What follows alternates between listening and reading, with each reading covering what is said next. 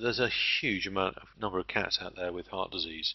There was a recent study at London which just reiterated this, and I'll mention it as we go along.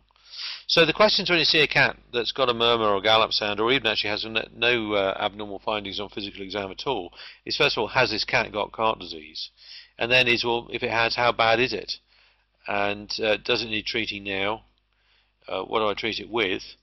And should I breed from this cat? I don't think you can answer any of those questions without an echo. I've got a cat downstairs at the moment that's recently been in heart failure, so it presented dyspneic. It's got no murmur, no arrhythmia, no gallop sound. It's got life-threatening heart disease. Equally well, there's a cat downstairs with a murmur that's got no heart disease. So to identify what the cause of murmur, gallop, arrhythmia is, you've really got to do an echo. And it's on that basis that you decide how bad it is and therefore whether it warrants treating. Now we can argue about whether we've actually got any evidence basements as to how we should treat cats. It's pretty scanty. But nevertheless, if it was my cat, I'd scan it. If it had a murmur, if it was my cat, it had certain findings, I'd treat it.